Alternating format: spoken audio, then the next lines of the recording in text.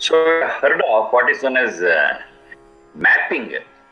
All of us we have heard of that mapping. Say it is a landscape. Surveyors move there with their instruments and other things. They will have some benchmarks and they'll mark, and finally they create a map of the landscape. So here we have a small hillock, here we have a lake, here we have got trees, here it is sand, here it is mud, here it is road, so many things. So everything will be printed on the map, of course with their own codings and other things. So when a person looks at the map, he will be comfortable with that landscape. As he will be comfortable in moving in that landscape. So this we call it as mapping. Now this is physical, geographical, landscape mapping.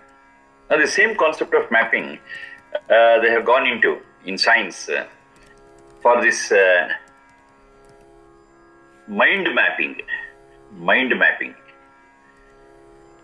So what are all the things that are there in one's mind? So they try to understand through psychological tests and experiments, and they do this mind mapping. And mostly this mind mapping is used in narcotic analysis, that is for culprits who are not ready to speak out. So just give them certain medicine which makes them mentally weak, and they talk to them and they ask them so many questions and they answer, okay, something like that. It is called as mind mapping. And they've also gone for this gene mapping. Every person we have got some genes containing chromosomes, DNA, RNA, and all these are mapped. Of course, these which are in the form of chromosomes and DNA and RNA, they are responsible for our personality and character. Certain genes, certain combinations of chromosomes will give us certain characters. So they have mapped this gene mapping they have done. They have done this chromosome mapping, they have done this DNA mapping and other things. And they claim that they have completed it, it's exhaustive, and we have done it. And what character comes from what combination of genes and DNA. This is called as DNA mapping or gene mapping. Now I'm speaking of now, in the light of the mantra what we are discussing, the spiritual mapping. The spiritual mapping. That is, we are all Satchits. So it's mapping of the Satchit as a whole. It's a very, very complex process. And where it comes in the light of our mantra, it says, Utkrama Ataha, from where you are, you move ahead. So from where I am, to understand it, we have to go for the spiritual mapping. I have to map my own things. The soul, my own soul, I have to map it. And find out what is there, what is not there, to what extent what is there. How to do it? It is possible not by any psychological test, it is not by any laboratory test. It is possible only by, repeat, only by self-analysis. Self-analysis. We have to analyze ourselves. Atma Vimarsha. So only by doing this it is possible. We have to look at ourselves, meditate upon, and find out what are all the qualities, what are all the samskaras I have. So that's very, very important. So when I do this, yes, everything will be fine. Nobody else can do my mapping, my spiritual mapping. We only have to do it. And one very, very important thing here is, we should be very honest in doing it. Why I am telling honesty is, every one of us, we are a bundle of positives and negatives. So when there are positives, there is no difficulty in analyzing. But wherever we have got or come across our negativities, yes, we have got a problem. We are not ready to accept it. Our ego comes in the way. But we should be very, very honest. Because this process helps us in our progress. If I am not honest, if I am not ready to accept my positives and negatives as they are, I cannot achieve my progress. So it's very, very important. It's very, very important. This introspection is the only way available for the mapping of our own selves. That's spiritual map. So by doing this introspection, I should know where I am. What is my level? What is my stratum? What is my phase where I am? At what level I am? So once I understand this, from there, I have to move ahead. Utkrama. From where I am. From where I am is Ataha. This is possible only by introspection, nothing else. Now while introspecting,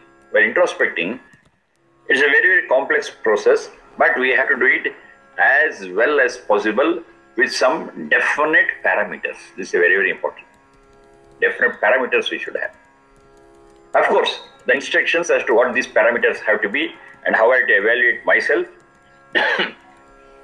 they are all explained in the Vedas. To summarize. And what I am telling is not exhaustive because it's a very, very complex structure. There are so many things to be understood about us. Certain things I am trying to just share with you. My likes and dislikes. I like certain things, I don't like certain things. Starting from things, starting from thoughts, and starting from people. I may like some people, I may not like some. I may like certain things, I may not like certain things.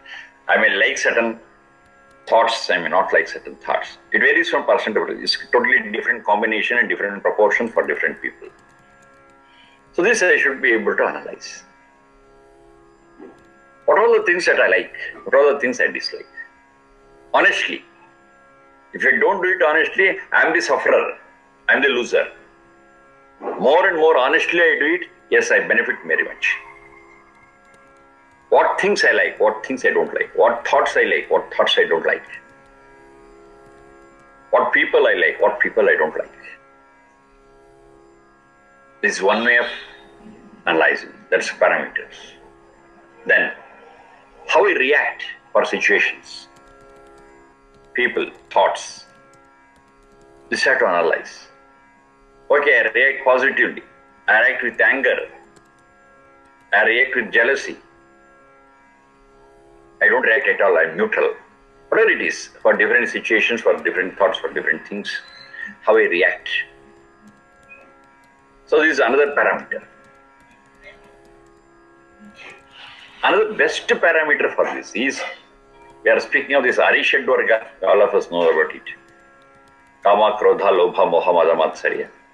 If I take them as the parameters, to what level each one is working. How much Kama is there? Desires.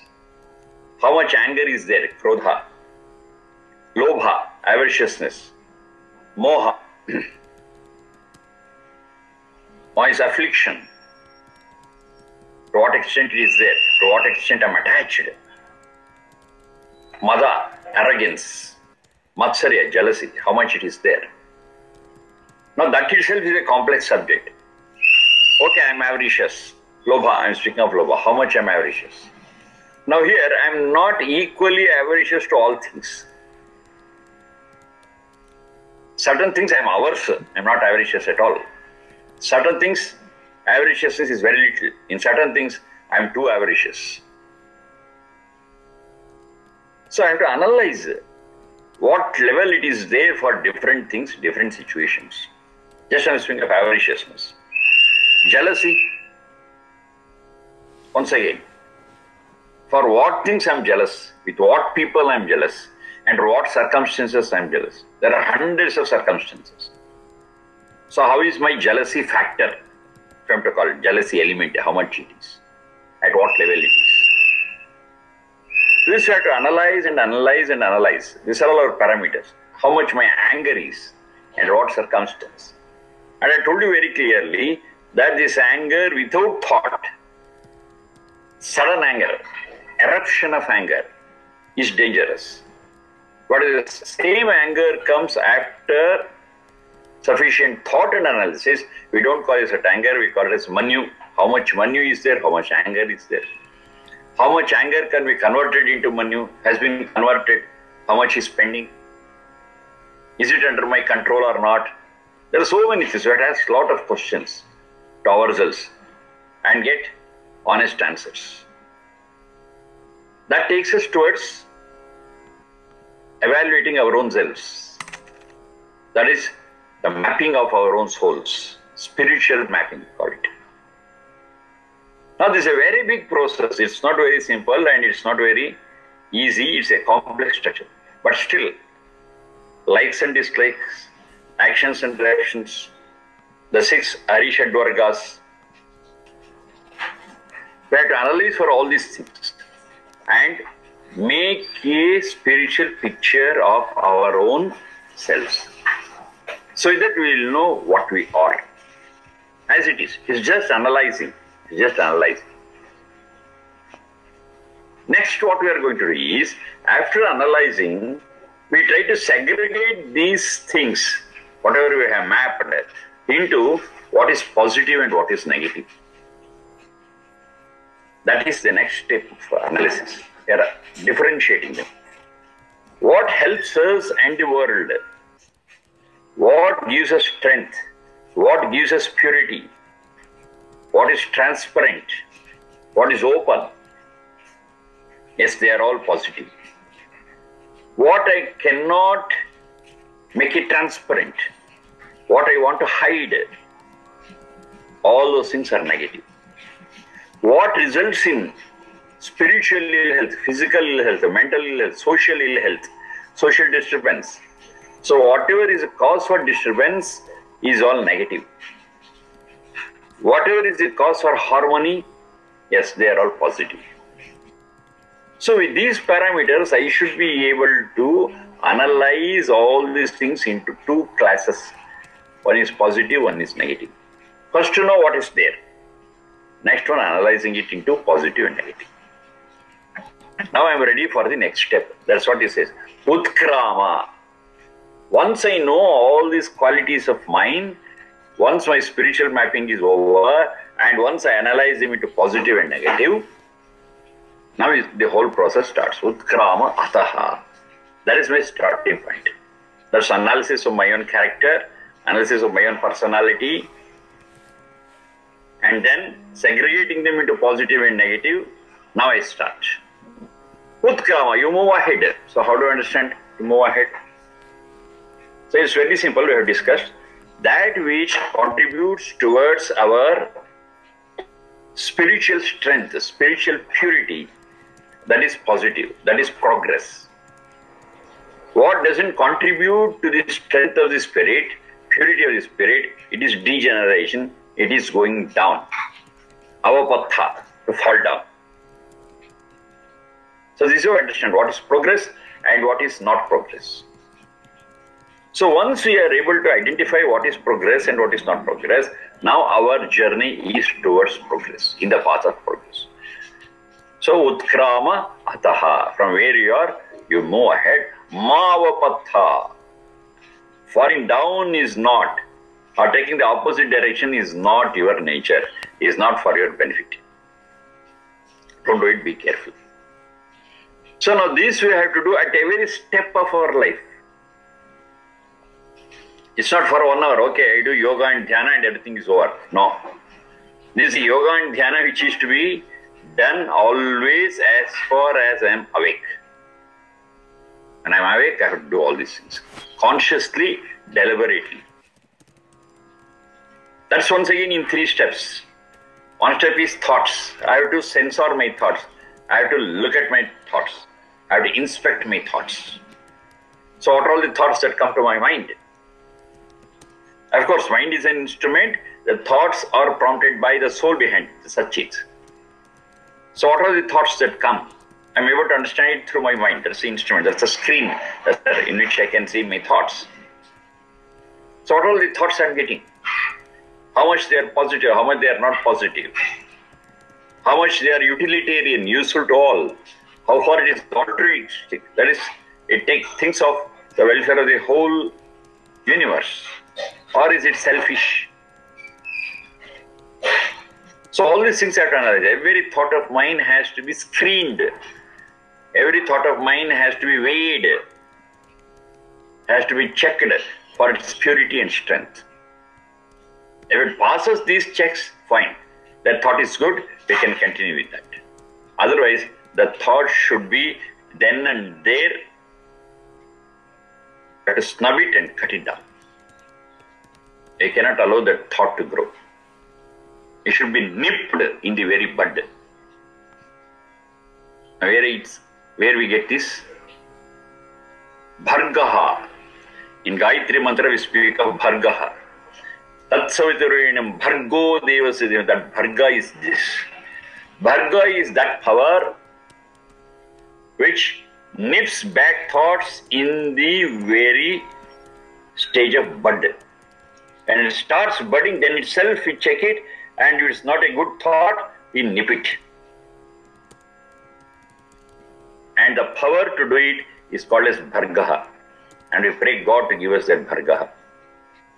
Bhargo Devasya Dhimahi. Give it, and we are going to hold on to that, and we'll carry it on with us every moment. That's the prayer we have got in Gayatri Mantra.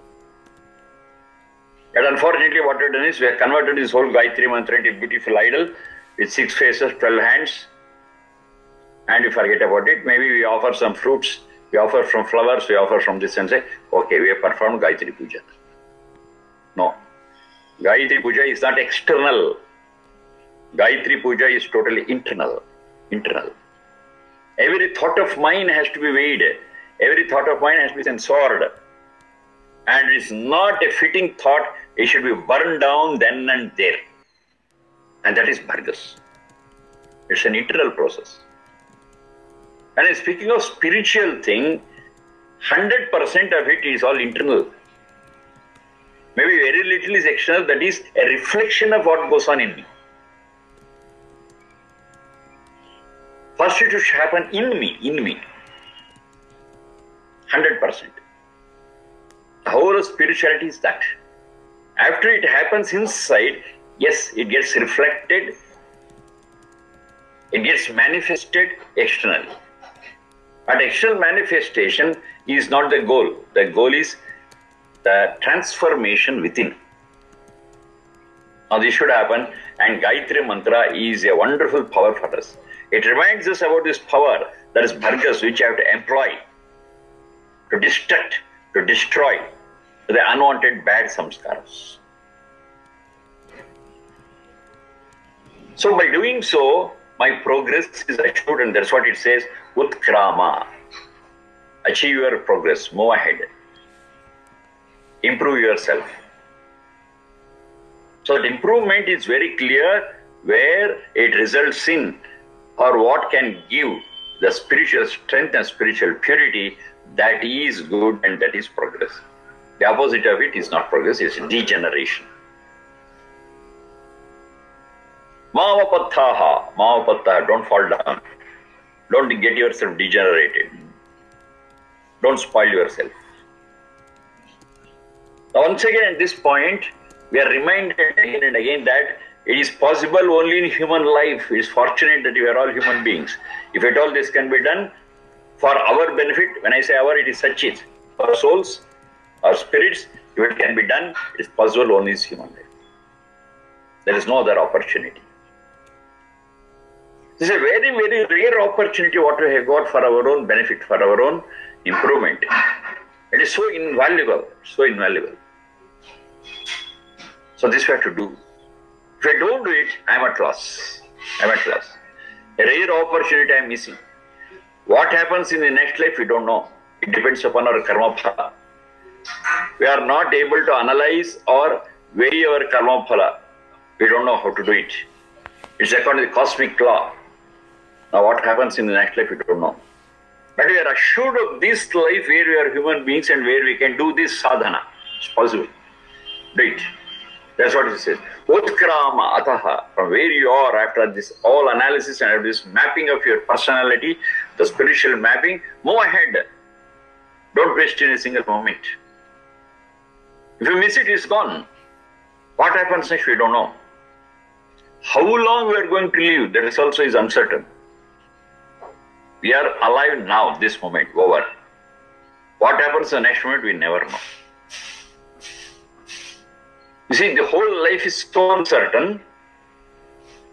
So, when you understand all these things, what happens next if it is uncertain, if you don't know, then the present moment becomes so invaluable that make the best use of this present moment. Live in the present moment. Do in the present moment. Achieve in the present moment. Next moment you don't know. When it comes, okay, we'll do it. This is the reality of life. We should realize it. Only then we will not waste even a single moment in our life. We try to use every moment of our life for the spiritual upliftment. I cannot waste. It is too costly for me. I will not use my moments for material things. Of course, material things are required. I am not denying it. But I will not go after it beyond my basic needs. Because every moment I spend for the materials, it's a waste, because at the end I am just throwing it out and getting out. I cannot carry even a particle of dust with me. You see? Something which I will throw out one day, I will not waste time on that. What is necessary, what is needed, only that much I will have. And the remaining moments I spend for my spiritual upliftment. Because whatever I gain spiritually, it comes with me for lives in future. That will help me, that will come with me. I can carry them forward. So the comparison between what comes with me and what doesn't come with me will be very clear to me. And my emphasis will be on those things which come with me. And that is the spiritual upliftment. That is the Sudhakara. Progress is not in terms of materials. Progress is not in terms of this external wealth or prosperity. The progress is in terms of spiritual progress. Every minute is invaluable. And it warns, be careful. Moving ahead is always right, but at the same time, take care that it will not slip down. There are so many slips where we can slip down, even without knowing. But be careful about that also. Whenever you are taking a step, be careful that it is always forward and a firm step, that you will never fall down. Ma avapatha. Don't fall down. That is not your purpose. That is not your goal. That is not the way you have to do it. Take every step firmly ahead. Utkrama ma avapatha.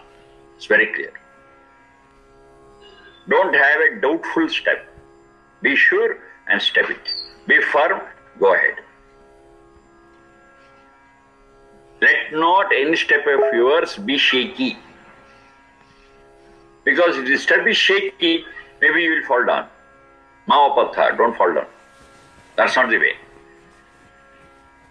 And the whole thing which troubles us is the fear of death, that uncertainty what I have been speaking of now.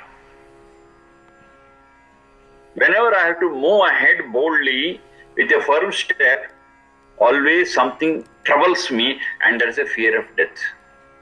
Am I going to die in the next moment? I'm going to die in the next moment. What next? Now this fear of death can be overcome, not death. This I explained earlier. We cannot overcome death, and nobody can overcome death. Death is imminent, 100% certain. Nobody can escape death. But the valiant, the brave can always overcome the fear of death, not death. Mrityoha padvisham avamunchamanaha. That's what mantra says. Throw down, break down the shackles of the fear of death. Then you can take these steps firmly and boldly, and you can move ahead. Whatever comes, you are not afraid of. Nothing can stop you in your path of progress. You have to break down the shackles of death, the fear of death. How to do it? It's possible only when we understand what death is. So what is death? What is birth? Every soul is eternal. Anadi Ananta, all such is. This we have discussed earlier sufficient number of times, and we are reminding ourselves about this again and again. Sachit is eternal. There is no question of birth or death for this soul. Anadi, it was existing since a long time and it will exist for a long time. No beginning, no end. Beginningless, endless. Anadi, Ananta. So it neither gets created and it never gets destructed. It just exists and exists. That's its nature. Now this birth, we say, when the soul gets its own instrument to function. Without an instrument, the Satchit is not capable of functioning. It can neither act nor react. That's its limitation. Satchit, if it has to act and react, it needs a tool in the form of Sharira Indriya Manas made out of another eternal entity called Sat. Sat is the material thing. Maybe we call it as Panchabhuta, maybe the modern science calls it the elements, 108 plus periodic table. So this whole universe physically is made up of these elements. Now these elements, the tool Sharira Indriya Manas is prepared and that is assigned to one Satchit and say this is the instrument for you, you can use it for 100 plus years. So you are endowed with a tool. The soul getting connected with its tool, we call it as birth. It happens in the womb of the mother. And it takes 9 months for the tool to develop. And by the end of the 9th month and in the 10th month, she delivers the child, and the child from then on can function independently with his Sharira Indriya Manas. It doesn't need protection of the womb of the mother. And it grows outside. Of course, it needs a protection and other so many inputs, and it grows and becomes so independent one day. And it can carry on its own. And of course, it's possible for it to support other things which wants their body, which wants their tool. It can. Sharira Indriya Manas, it can give, it can manufacture. It's a process. It's a process, a continuous process. And because this process is kept alive, yes, all the Satchis, they go on getting their Sharira Indriya Manas again and again and again. This is a big process. The process of the birth and death, the process of procreation, the process of reproduction, generation of generation.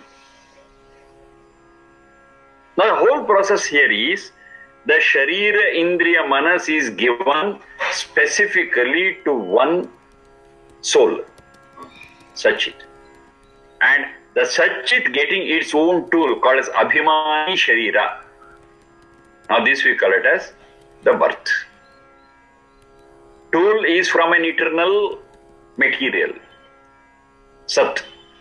So the material again is eternal. A particular structure is manufactured and is gifted to the soul. The soul gets it. The soul getting its gift of Sharira Indriya Manas, we call it as birth. It's the union of two things. It's the union of the Satchit and Sat in a special way, according to so many cosmic rules. And this union of the Sat and the Satchit, we call it as birth. It's just a union. It's an event where two things come together. The soul in that is also eternal. The basic material of the Sharira Indriya Manas is also eternal. That is Sat. Sat is eternal, Satchit is eternal. Now the Satchit gets a certain part of the another eternal thing, Sat, for its functioning as a tool. This we call it as birth. Nothing new has come. Nothing new has come. Now totally the opposite side of it, the Mrityu, the death, what is it? It is a separation of these two, Sat and Satchit. What got united in the beginning, at the end they get separated. What got integrated in the beginning gets disintegrated at the end.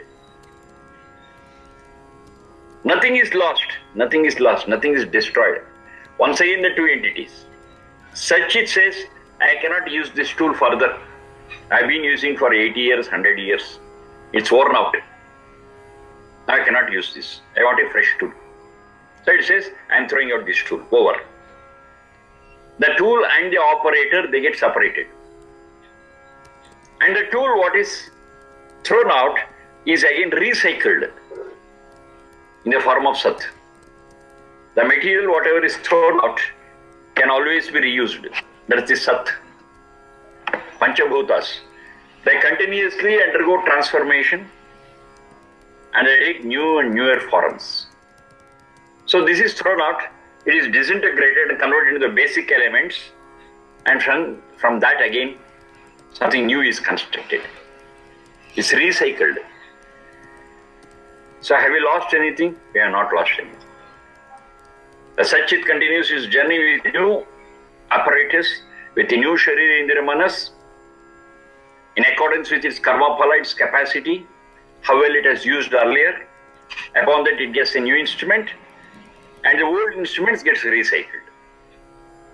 That's all. An event where Sat and Satchit come together is birth, and another event, another happening, another occurrence where the Sat and the Satchit get separated is Mrityu. What is it we have gained in birth? What is it we have lost in birth? Nothing. We have gained nothing. We have lost nothing. Because the two things involved in it, the Sat and the Satchit, both are eternal entities. There is a union, there is a separation. Now what actually happens is, because of this union in the beginning, a lot of relationships are established. That's the thing. Relationships have come. No entity has come. Sat is not new, Satchit is not new. They were eternal. Eternity continues. The only thing is, because some people are responsible for giving this Satchit, the Sat, the Sharira Indriya Manas, certain relationships get established. Father, mother, brother, sister. Then you got other relationships depending upon the space where they take birth, where this event happens. We have got different places on the globe. So it can happen in any part of the globe. So that varies. A person may take birth in a state A, another person can take a birth in state B, country A, country B, one corner here, one corner there, yes. So they become specific to one place, they become specific to certain relationships. They become specific to certain environments. Now that is what gets established. And at the end of the span of life, at that point of death, all these relationships, all these attachments with environment, everything that gets seized, that expires. Nothing is lost, nothing is gained. The relationships are established and the relationships are gone. An environment is attached and that environment is gone. We are given some opportunity to perform our sadhana. So the sadhana kshetra is given to us in a limited way. And change of sadhana kshetra takes place. And this change is inevitable. It's inevitable. I cannot control it. I cannot control it. It is going to happen. I may have a lot of relationships. Okay, with people, with things and so many things. All these relationships are going to end one day. Whether I want it or not, whether I like it or not, whether I know it or not. That's the nature of these relationships. It's purely a temporary relationship. Of course, this temporary relationship may run for maybe a century, 60 years, 80 years, 100 years, even beyond 100 years. But all these relationships are going to end one day. That's the reality. That's the truth. And when it ends, uncertain. We don't know. It may end now, it may end tomorrow. But it is going to end. But it is going to end. It never is eternal. The relationships are never eternal. Our relationship with the environment is not eternal. It is going to end one day. Once again, as I said, whether we like it or not, whether we want it or not, whether we know it or not, it's going to end. It will happen. It will happen. See, when we realize this, of course, relationships are inevitable. At the same time, we will have those relationships in a way, being aware that this relationship is going to end one day. Yes, the relationship has been established. This is my father, this is my mother, this is my brother, this is my friend. Okay, we get a new friend. We will have that friendship for a few years. Then they go somewhere, I go somewhere. We forget about that friendship totally. We are aware of it. We are used to it. I buy a thing, it gives me service for a few years. Then I cannot use this, I throw it. I sell it in my garage sales, over. I know. This is all. This is the period with which I was with it. Now I cannot, I'll throw it. We deliberately understand the separation of these relationships with people and things. And death also the same thing happens. But the only thing is, here it happens in pieces, and at death it happens wholesale. All relationships at one stroke are gone. The whole environment 100% will get changed. That's all. In small proportions, it has been happening at every step of our life. I never knew all you people. I never knew. So it so happened that now we are all friends. Yes, I know you, you know me. Maybe after some time, depending upon your way of life, I may take one path, you may take one path. And over a period, I just forget who you are and you will forget who I am. That's reality, that's reality. And we are used to it. The same thing happens in toto in death, that's all. The same thing. The proportion what happens now is small. 1%, 2%, one thing, two things. But in death, it is wholesale. Lock, stock and barrel, we say it. 100%, the whole thing changes. The whole relation gets severed. That's all. Anyhow, we know what it is. Anyhow, we know what it is in small proportions. Now, when it happens in a bigger proportion, which is inevitable, why fear it? Why fear it? It's a process. It's a process. Okay, to talk and give a lecture is wonderful. But to imagine it and tolerate it, yes, it requires continuous practice. Assiduous practice.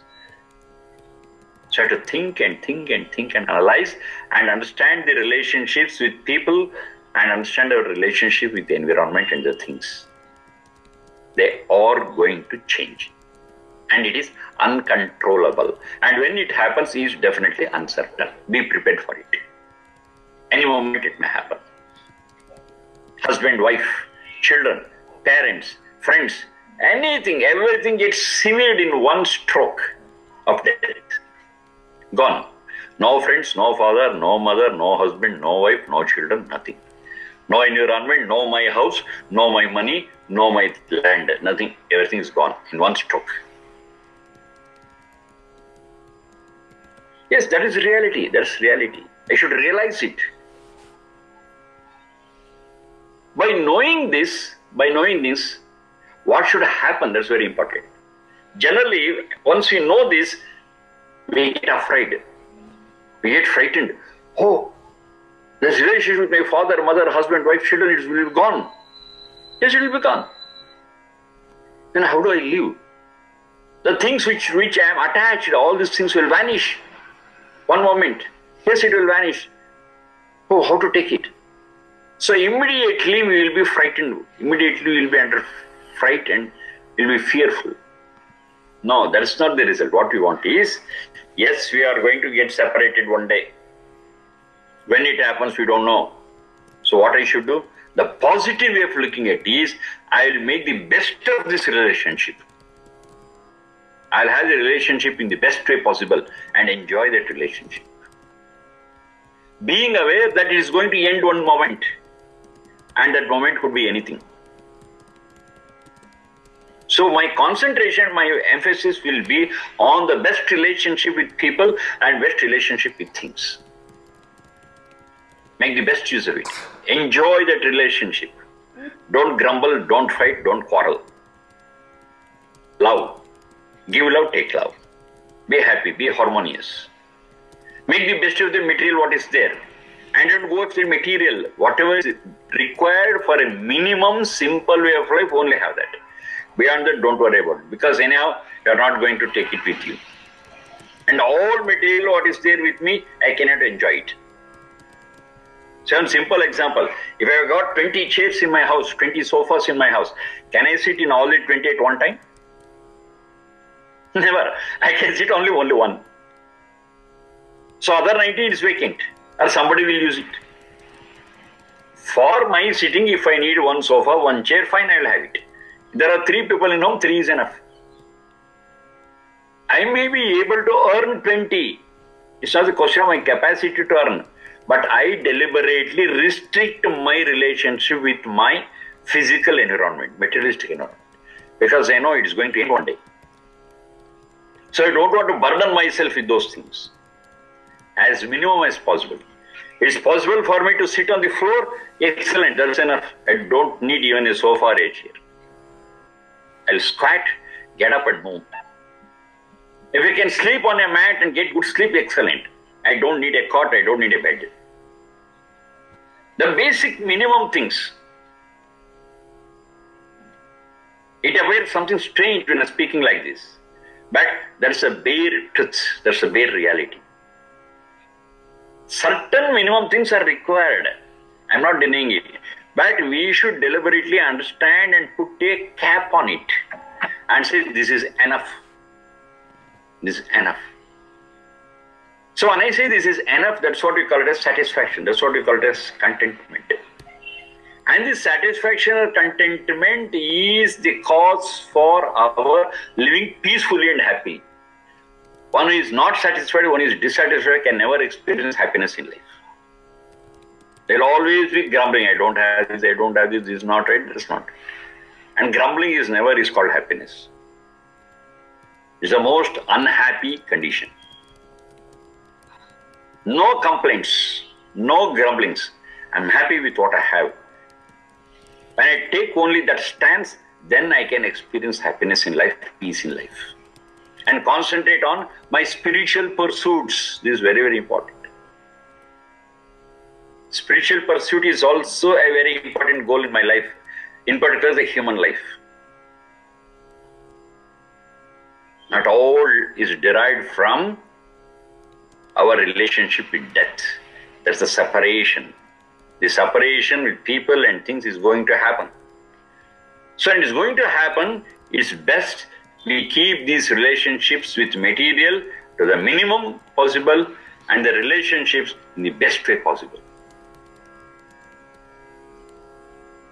It's a very, very important that we have to understand. The relationship with materials has to be minimum. And the relationship with other creatures, with other living beings, only then we will be able to enjoy the relationship as long as you are with them. And one day it's going to separate it. We say goodbye. You are in very good friendship with people. You made the best use of the things. I have lived a better life. I have lived a very good life. Goodbye. We will have no repentance to die. In fact, we can enjoy death. It's going to happen one day. It's going to happen one day. I'm not afraid of it. Because my relationship with all the other people was wonderful. And my experience with all things was wonderful. The whole life was a wonderful experience. And because the whole experience was wonderful, I await the same experience in the next life and I'm happy to move on to it. What is happening now at the point of death? A worn out apparatus, a worn out Shariram is thrown out and get a brand new thing for continuing my amazing, wonderful relationships. Is there anything to fear?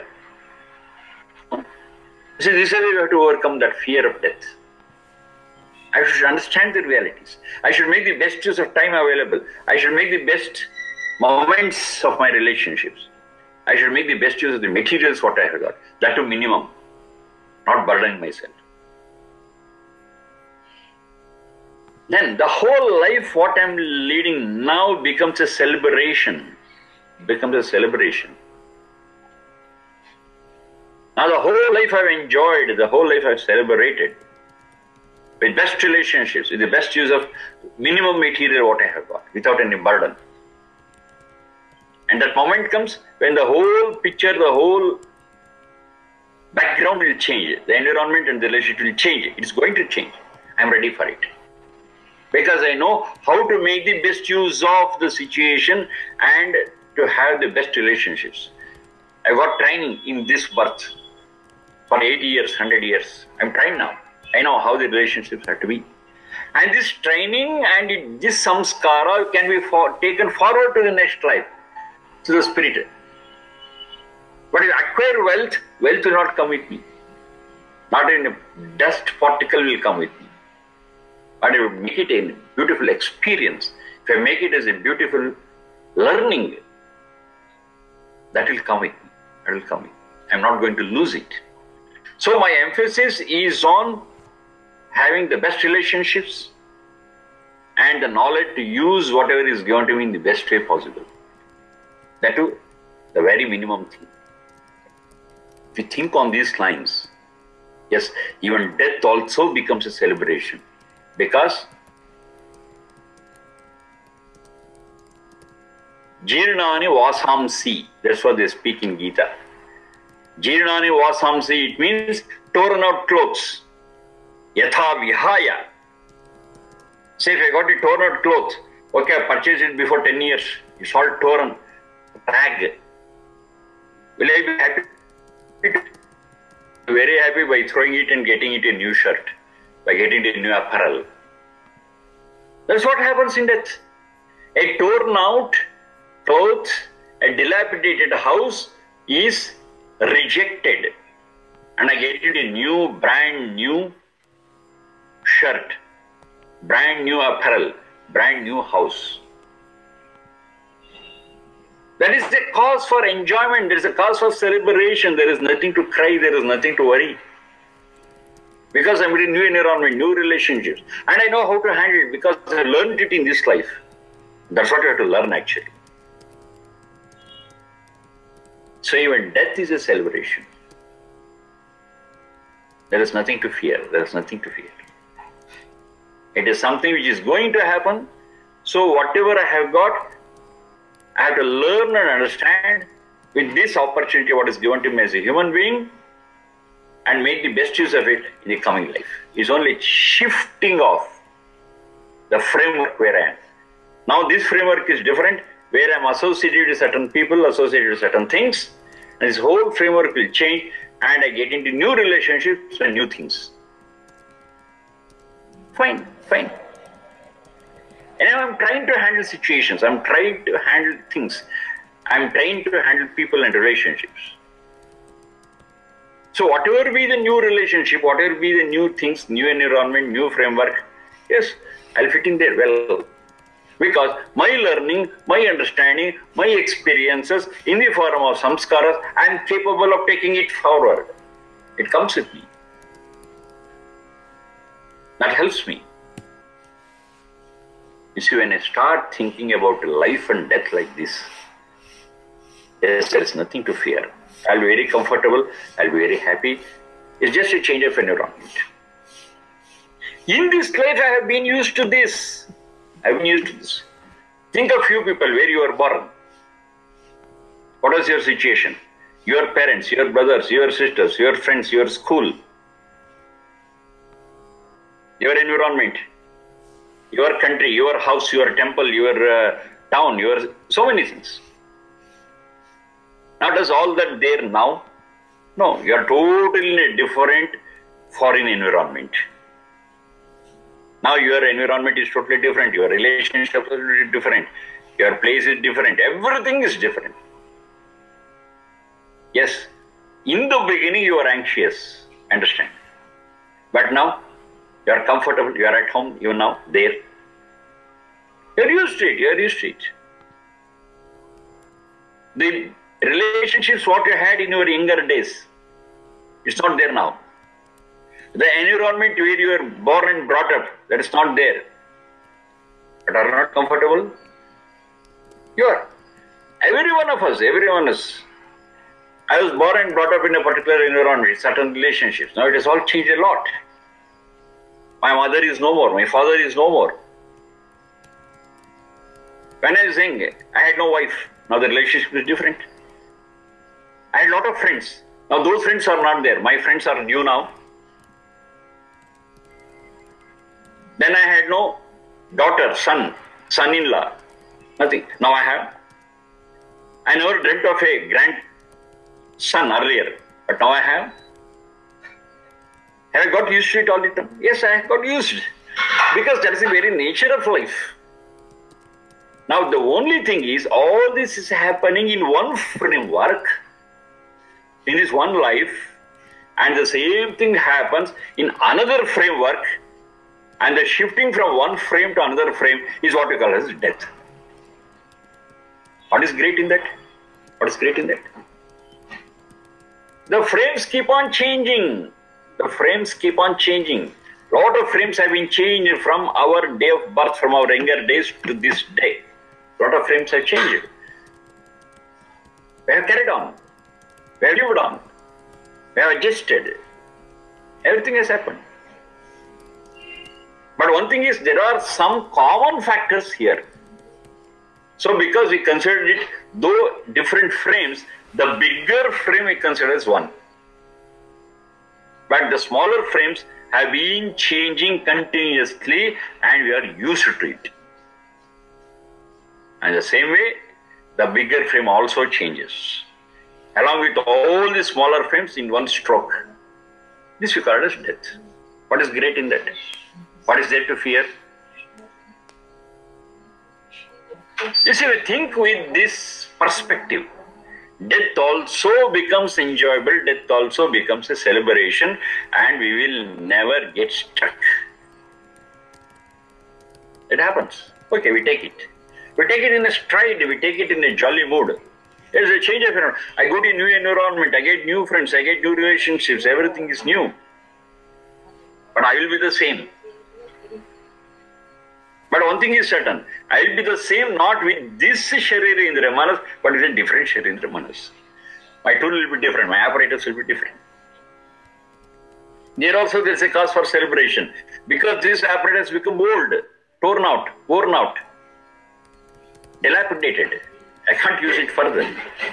Throw it out, get a new one, carry on. That's all is death. Yet a shift of environment is just a shift of the relationship, just a shift in relationships and things. Take it in stride, enjoy it, go ahead.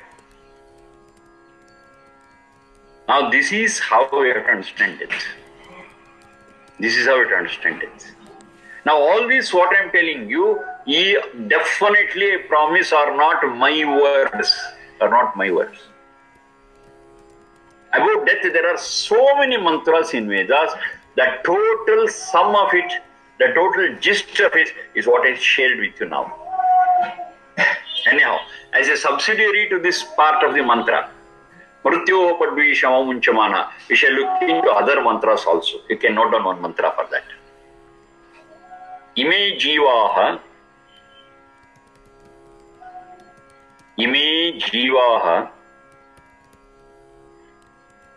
Vimruttihi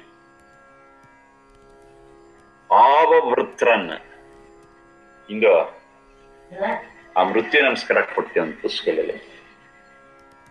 Ime Jivaha Vimruttihi Avavritran. Avavritran. Abhud Bhadra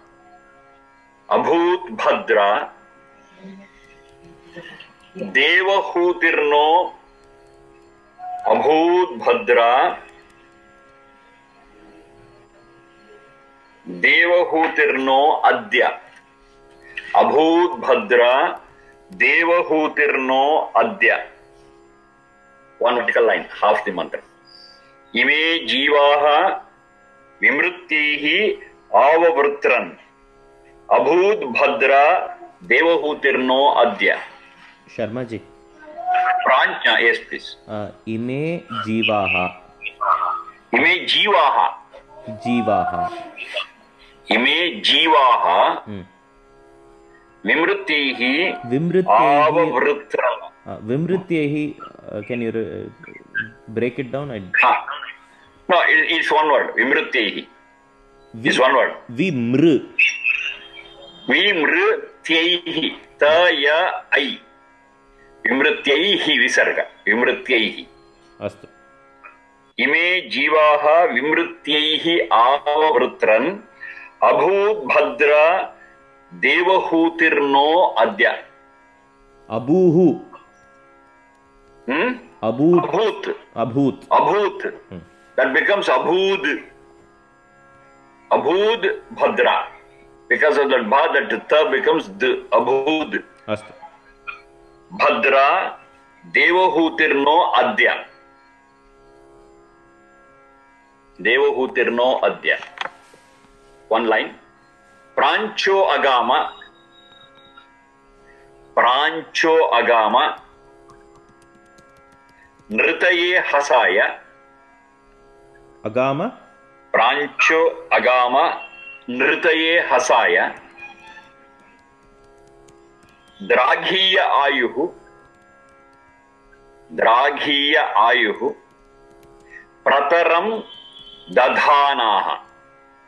Draghiya ayuhu. Dadhanaha.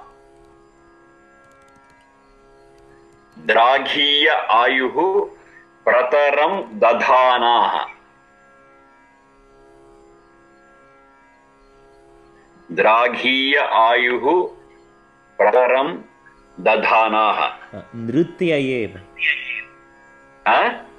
Prancho agama nrityaye. Prancho agama. Nritaye. Nritaye. Nritaye. Astu. Prancho agama. Nritaye hasaya.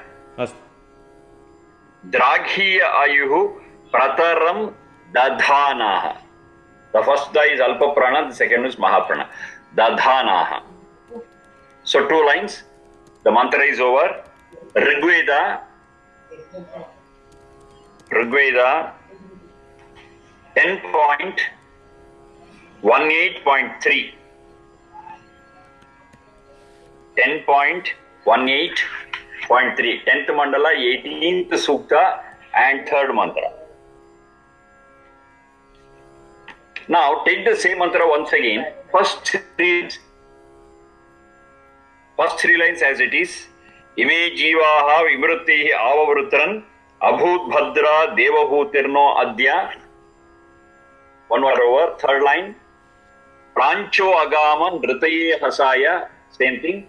Last line it undergoes a change. Suviraso. Last line. In place of draghiyayu prataram dadhana. In that place, you take a different line.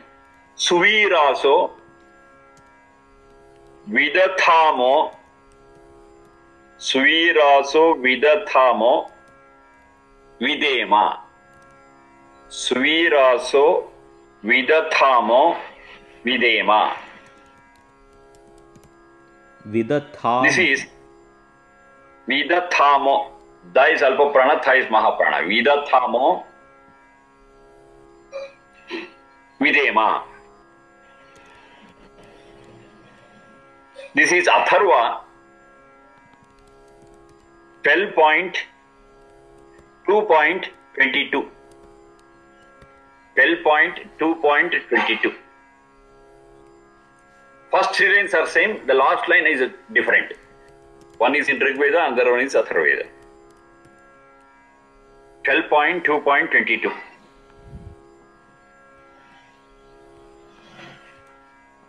Now this part also I have been telling and again. The whole 4 Vedas put together, you will not find even a single contradiction. Saying something in one place and saying totally the opposite thing in the other place. No. 20,300 odd mantras got all Vedas put together, and you will find not even a single contradiction. This is a unique feature of Vedas. Whereas You find such contradictions in almost all other sources of knowledge, including Quran and Bible, including Bhagavad Gita, including Ramayana, Bharata, Bhagavata, Puranas. Nothing is an exception. You find a lot of contradictions in that. Many contradictions are visible on the very face of it. I need not even go deep into it. On the face of it itself, it will be clear. It will be conspicuous. We say the word conspicuous. On the face of it, we can see there is contradiction. Whereas in the Vedas, even if you search, even if you research, you will not find even a single contradiction in these 20,300 odd mantras. Not to be believed. Don't believe. You find out. You find out. We have been discussing so many pieces of Veda mantras and mantras from, if I am right, almost a year or more than that. Have you at any point of time found out contradiction in what you have noted down? It's open for you to inspect, not to believe. Never. On the contrary, now this is very important. On the contrary, you find these mantras complementary to one another. What is said in one mantra is supported, explained in another mantra. Very much. They go hand in hand. One supports the other mantra. One explains the other mantra. Instead of contradicting, they are complementary. They supplement. No contradiction whatsoever. Now this is a unique feature of the Vedas. Infallible. Proof, the one what you have now. Ime jiva vimruttehi avrutran. It is there in Rig Veda, it is also there in Atharva Veda. And they are never contradictory, they are never opposite. They support, they enhance, they reinforce one another. What is said in the Rig Veda mantra is reinforced with the Atharva mantra, of course with a different line in the fourth one, but that goes to support it. That's not contradict. Now what is there in the Atharva mantra is supported by what is there in the Rig Veda mantra. They move hand in hand. They never contradict. Lot of examples are given already. If you make a big note of it, yes, you can make a research paper on that and say, the things what we got in Vedas, they are all complementary or supplementary on that, they never contradict. You can prove it. This is one more proof what we have got. And it is a unique feature of the Vedas, I repeat again. In no other source of knowledge, this quality is there. How? How? Yes, I am anxious, I am inquisitive to know the reason. The reason is Vedas are divine. Vedas are Apaurushaya. It is given by a super intelligent source. Whereas all other things, say maybe Bible, Quran, Ramayana, Bharata, this and that, everything, they are all out of human brain. They are all the products of human brain, they are all Paurushaya. Now this is what differentiates Paurushaya and Apaurushaya. Apaurushaya is by God who is omniscient, Sarvajna. Because the Sarvajna Shakti is very clear and it's very, very straightforward and contradiction free. Because it's from an omniscient. But a human brain has got its own limitations, has got its own disturbances. And a product of human being cannot reach that level of Apaurushaya product. Therefore, we find a lot of problems, a lot of contradictions, and things may be complementary, may not be complementary, may be supplementary, may not be. We are not sure about it. That is why you say Veda is our ultimate resort. Veda is our ultimate pramana. Veda pramana is the best. If you rely upon it, yes, you will never get disturbed and you will never go astray. You are on the right path, you are with right knowledge. If you depend on anything else other than Vedas, Brahmana, Aranyaka, Upanishad, Ramayana, Bhagavad, Quran, Bible, name anything. We cannot give this assurance. We cannot give this because they are all parts of human brain. And the limitation of the human brain is there in all those things. It may not. But it doesn't mean that it doesn't have anything good. No. Definitely it has got certain good things. All these things what I refer to. Starting from Quran, Bible to Bhagavad Gita. Yes, there are so many good things. But one difficult problem is, along with those good things, we have got some other pollutants also. Because of the human brain. Because of the human experience. Because of the human prejudices. Because of the human experiences. Whereas when it's a product of the omniscient, you have got everything pure, chaste, everything good. No pollutants, no interpolations, no contradictions. You are free from that. Now that's why we respect Vedas so much. That's why Vedas live even today as a good guide to the whole humanity. Not to be believed, not to be believed. You study, you research. If it is true, you take it. If it is not true, throw it. Don't believe it. Don't believe it. Don't take it for granted. Just because I have said, just because somebody has said. No. Proofs I am giving. Proofs I am giving. This very mantra from Rig Veda and Atharva Veda, they are complementary to one another. So many such proofs are there. Hundreds.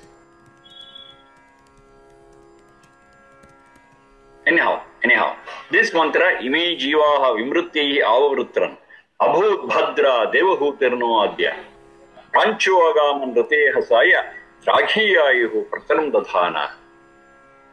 Rig Veda, suviraso vidathamo videma. That's the third. This we are studying as a subsidiary mantra in support of, in understanding the piece of the mantra in the earlier one. That is, Mrityoho Padvisham Avamunchamanaha. That is a part we are trying to study. And to understand that better, I have taken one mantra here, which is almost similar in Atharva and Rig Veda. So we will discuss about this mantra, and after that we will go for several other mantras discussing about death. And once we study all those mantras, we will be thorough with Mrityoho Padvisham Avamunchamana and continue with our basic mantra. So thank you for the day.